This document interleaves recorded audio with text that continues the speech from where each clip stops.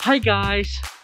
Today's Bible story is about a short man, very short but rich tax collector who was so prideful because he had so much money.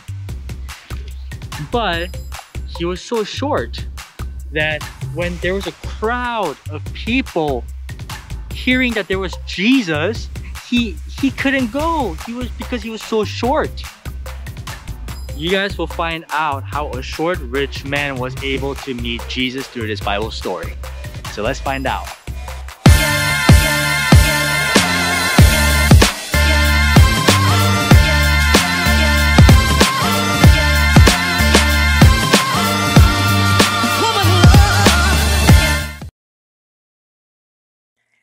Hello church, welcome to Sunday worship. Behind me are the 10 richest people in the world.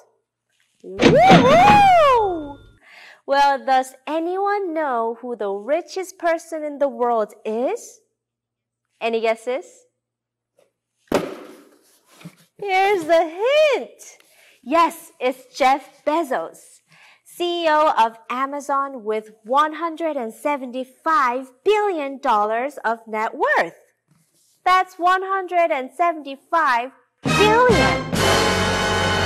But did you hear that he is giving away half of his $175 billion? Half is about 87.5 billion. Smart, right? You know what? I'm just kidding. He's not giving away his money, but I wish he does so that the money can help people in need. Well, there was a rich person in the Bible who actually gave away half of his possession to other people. But before we find out who that is, Teacher Hannah will lead us into prayer. Hi guys, my name is Teacher Hannah. Welcome to another week of Sunday service. Before we start, let's put our hands together and close our eyes, and I'll pray for us. Father God, thank you so much for this wonderful day where we can learn more about you from Pastor Ine. Lord, even though we can't gather in a physical building, you've given us our leaders and teachers and church community that we can still draw close to you. And your spirit as well, Lord, that lives within our hearts. So would you just continue to teach us and mold us today? We just thank you for this day and we give it all to you. In Jesus' name we pray, amen.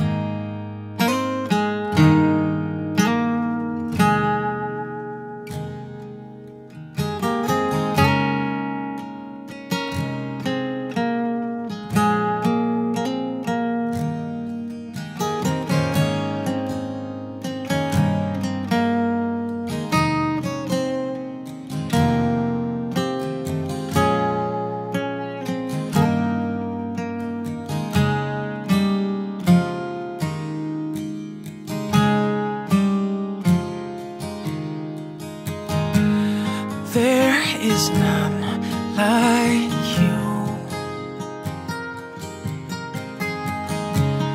No one else can touch my heart like you do.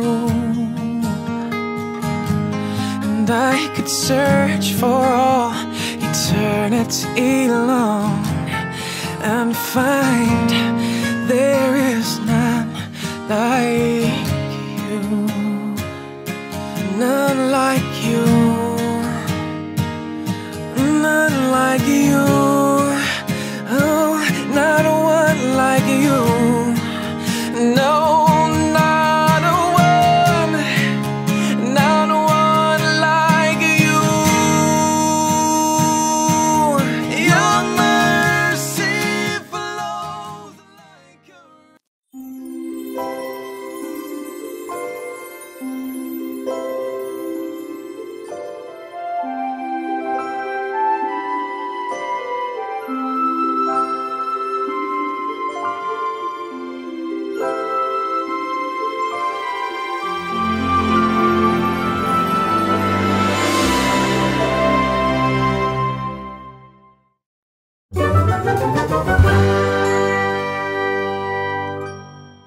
When Jesus reached the spot, he looked up and said to him, Zacchaeus, come down immediately. I must stay at your house today.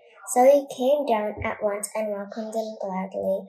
All the people saw this and began to mutter, He has gone to be the guest of a sinner. But Zacchaeus stood up and said to the Lord, Look, Lord, here and now I give half of my possessions to the poor, and if I have cheated anybody out of anything, I'll pay back 4 times the amount. Jesus said to him, Today salvation has come to this house, because this man too is a son of Abraham. For the Son of Man come to seek and to save the lost. Luke 19:5-10. Stories of the Bible. Zacchaeus. This is Zacchaeus. Hey there. Who was a tax collector and very rich. Tax collectors were hated because many people thought they were liars and cheaters. Boo. Zacchaeus lived in Jericho, and one day, Jesus was passing through Jericho. What's going on? Jesus is here! Woohoo!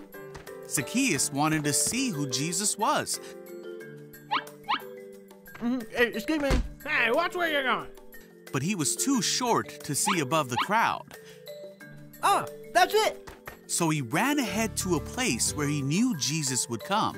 He climbed to a sycamore tree so he could see Jesus.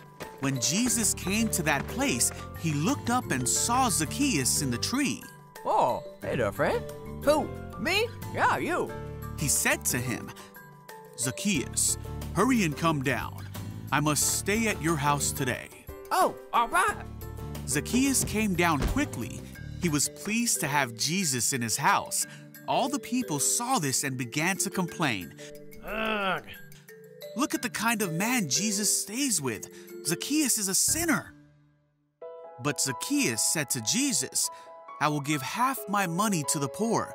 If I have cheated anyone, I will pay that person back 4 times more. Jesus said, Salvation has come to this house today. What? This man truly belongs to the family of Abraham. The Son of Man came to find lost people and save them.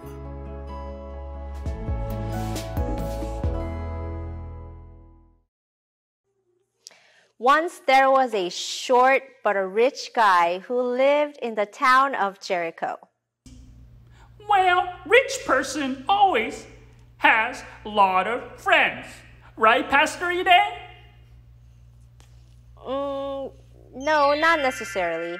In fact, everyone in his town did not like him. They thought that this guy was a liar and cheater. Why? He was a tax collector.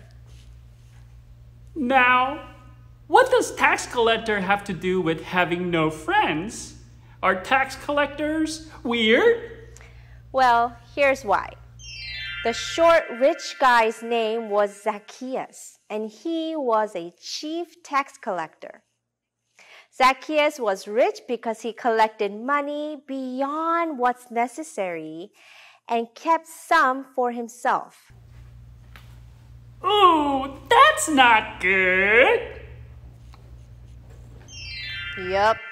And that is why Zacchaeus was being looked down upon as a sinner. Zacchaeus didn't really care about how other people define him because wealth was far more important for him than reputation. One day, Jesus came to town of Jericho, where Zacchaeus lived. Everyone gathered around Jesus to hear him speak. The crowd was huge. Jesus was surrounded by a huge group of people. Zacchaeus also wanted to see Jesus. Do you guys remember what I said about Zacchaeus' height? Now, he was short, so he could not see above the crowd. So guess what he did? He climbed up a sycamore tree to see Jesus. Jesus was walking towards Zacchaeus. Even at this point, Zacchaeus probably didn't know that his life would totally change. Now, when Jesus came near the tree, he looked at Zacchaeus and he said, Well, Zacchaeus, come down immediately because I must stay at your house today. Yes, your house. Zacchaeus, Zacchaeus. That's always hard. Zacchaeus hurried down the tree without hesitation, and he welcomed Jesus to his house. Zacchaeus was happier than ever, but people began to complain and say, Jesus went to a sinner's house? Now they probably thought that it was not okay for Jesus to spend time with someone like Zach. How could Jesus hang out with this dishonest guy who stole other people's money? Do you guys think that Jesus loved people under certain condition? I don't think so. And this is why Jesus loved Zacchaeus, like everyone else. When Zacchaeus learned that Jesus loved him unconditionally, his life changed. So this is what Zacchaeus decided to do. He said to Jesus, I will give half of my property to the poor, and I will now pay back 4 times. Not 1, not 2, not 3, not 5. 4 times as much as to everyone I have ever cheated. Cheater. Now after hearing this, Jesus said to Zacchaeus, Today you and your family have been saved because you are a true son of Abraham. The Son of Man came to look forward to save people who are lost. Jesus said this to Zacchaeus because he came for people just like him. He came to rescue those who treasure worldly things more than God. Can you guys guess what was in the box that I received in the beginning? Cookies? iPhones? Puppies? It's Nintendo Switch. This is a game console that Teacher Paul bought so he can play. It's okay to play little when your parents say it's okay. But anyways, if you have to choose between temporary pleasure like Nintendo Switch or permanent treasure in heaven, which one will you guys choose? Is there anything that we put first in front of our God? Is money more important? Having more likes or friends on Instagram more important? How about becoming rich and famous when you grow up? When Zacchaeus met Jesus, his life transformed. His wealth didn't really mean much to him anymore because if we believe in God, nothing matters more than his unconditional love and the promise that he has given us. Zacchaeus demonstrated his repentance and love for God with his action. James chapter 2, verse 14 and 17 says, "My friends, what good is to say you have faith when you don't do anything to show that you really do have faith? Can that kind of faith save you? If you know someone who doesn't have any clothes or food, you shouldn't just say, 'I hope all goes well for you. I hope you will be warm and have plenty to eat.' What good is it to say this unless you do something to help?" Faith that doesn't lead us to do good deeds is all alone and dead.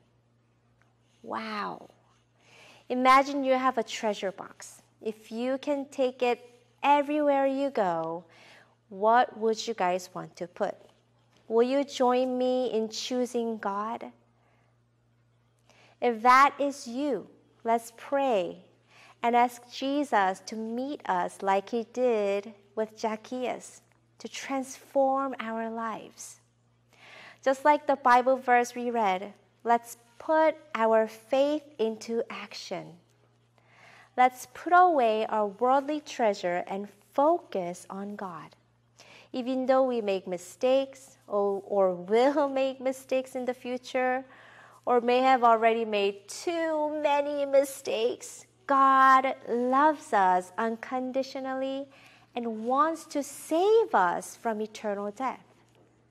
Aren't we so thankful? Will you join me today to pray? Let's get on our knees and ask for forgiveness and also celebrate what God has done for us and prepared for our lives. Let's pray. Father, thank you for your great rescue plan. Without your love, we are lost. Please help us to seek you and love you. Mold us so that we can love you more than anything. Help us to put our faith into action. In Jesus' name we pray. Amen. Now that's it for today, boys and girls. And I hope to see you guys next week. But before I let you guys go, we are going to say Lord's Prayer all together. So let's put our hands together, close our eyes, bow our heads, and we will say the Lord's Prayer all together. Our Father, who art in heaven, hallowed be thy name. Thy kingdom come, thy will be done on earth as it is in heaven. Give us this day our daily bread. Forgive us our debts as we forgive our debtors. Lead us not into temptation, but deliver us from evil. For thine is the kingdom and the power and the glory forever and ever. Amen. I'll see you guys next week.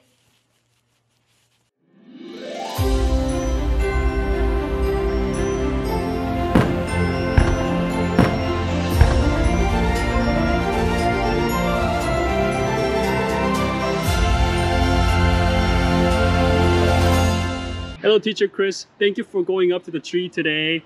Before we end our service, can you assist our church to know how to spell Zacchaeus? Z-A-C-H. If you don't mind. See, oh yeah, Minji's here.